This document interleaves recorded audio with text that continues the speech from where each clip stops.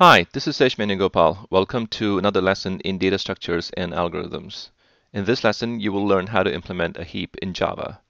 In this first part, we will review how to insert and delete items in a heap, including the process of sift up for insert and sift down for delete. Following this, we will see how to store the items of a heap in an appropriate data structure.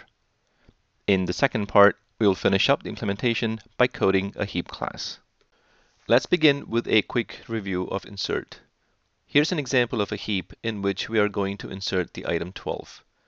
This requires that a new node be added to the end of the heap after the rightmost node at the last level, which is 2. This makes 12 the left child of 9. After 12 is inserted, we start sifting it up the heap. We compare 12 with its parent 9, and since 12 is greater, it switches places with 9. In the next step, a level higher, 12 is compared with 10, found to be greater, and swapped with 10. At the next level up, 12 is compared with 15, and found to be not greater, which brings the sift up process to a stop. This is another example where we'll insert the item 22 into the heap. As before, 22 must go to the end of the heap.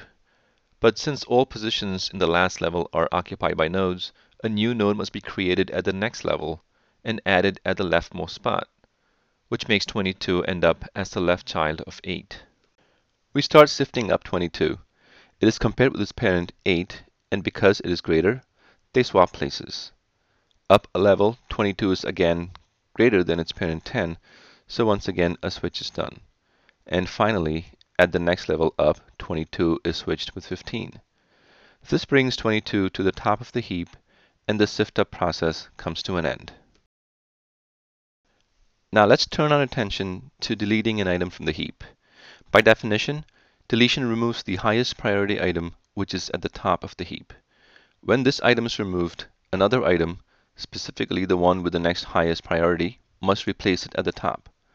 In general, this would change the relative ordering of priorities or values of some of the items in the heap, so steps must be taken to ensure that the correct heap ordering is restored. When the deletion process starts, the first thing to do is to save the item at the top so that it can be returned to the caller when the process is complete. When an item is deleted, the heap should have one fewer node. Since the nodes are filled from top to bottom and left to right, deletion should reverse this by taking away the rightmost node at the last level, which in this case happens to be 7. While the node must go, the item itself must stay in the heap, and the obvious place to which it can be sent is the top, overriding the item 15, which is to be deleted.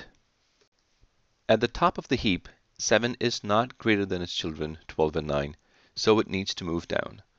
This downward movement from the top is called sift down, and must continue until 7 comes to rest at a node where it is not less than its children, or it hits bottom. Starting the sift down process, the largest of the values 7, 12, and 9 must occupy the top. To find the largest, the children are first compared. 12 is greater, so it is then compared with 7. Since it's greater, they switch places, and the sifting down of 7 continues one level below.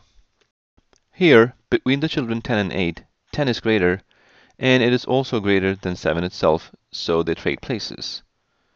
Finally, the children 4 and 2 are compared, and the greater child 4 is compared with 7. But since 4 is not greater, there is no change in 7's position, and the sift down process comes to an end. Let's review sift down on another example.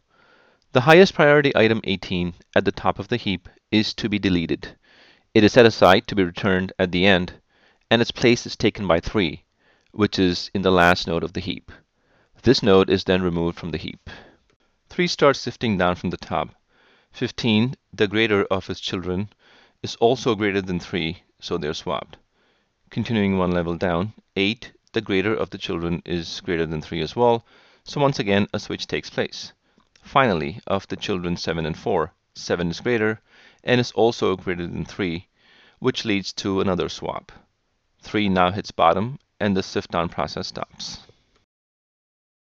Okay, now that we have a pretty good understanding of sift up and sift down, let's move on to the next phase of the implementation, starting with the issue of what kind of data structure to use to store the heap items. The obvious way to store the items in a heap is to use a binary tree data structure. However, it so happens that you can actually store the items in an array, like this. You go through the heap, top to bottom, level by level, and in each level you go left to right, adding each item to the end of the array. This is called level order traversal of the binary tree. Of course, there is no tree structure really. It's only a conceptual map for us to work out the algorithms.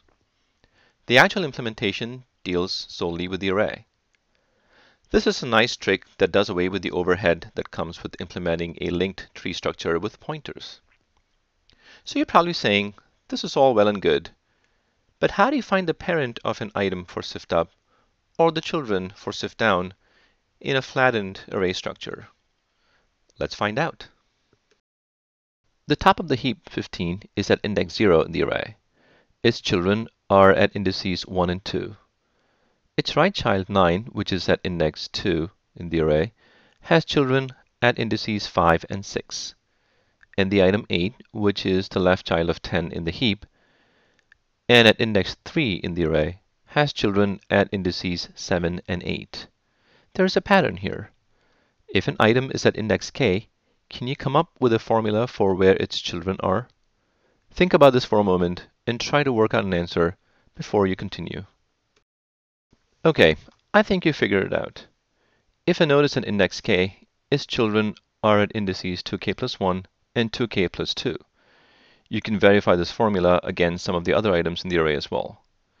Observe that for the leaf nodes in the heap, such as 6, which is at index 5 in the array, 2k plus 1, which is 11, is outside the bounds of the array, meaning that 6 does not have a child. Okay, let's flip this and see how to find the index of the parent of any item in the array. Now, we know that if p is a parent, then 2p plus 1 is its left child. Let's set the index of this child to k, which means 2p plus 1 is k, or p, the parent, is k minus 1 divided by 2. Let's verify this formula on some items in the array. Consider the item 10 at index 1. Plugging in 1 for k gives 1 minus 1, which is 0. Index 0 has the item 15, which is indeed the parent of 10. The same formula should also work with the other child of 15, 9, which is at index 2. Again, plugging in 2 for k gives us 2 minus 1, which is 1, divided by 2, which is 0.5. Truncating down to an integer gives us 0, which is correct. So keep in mind that the division is an integer division. You may want to double check against our other two examples as well to find the parent of 6 and 3, which is 9, and the parent of 4 and 2, which is 8. Finally, note that the top of the heap 15 is the only item which will not have a parent. If you plug in 0 for k in the formula, it gives negative 1 divided by 2, or negative 0.5. Truncating this by throwing out the fractional part gives us 0, which would imply that the parent of 15 is 15 itself. But of course, this does not make sense. So as an exception, if k is 0, we do not compute the parent index because we know the item is at the top of the heap. Okay, we are ready to move on to the next phase of the implementation, which is covered in part 2. See you then.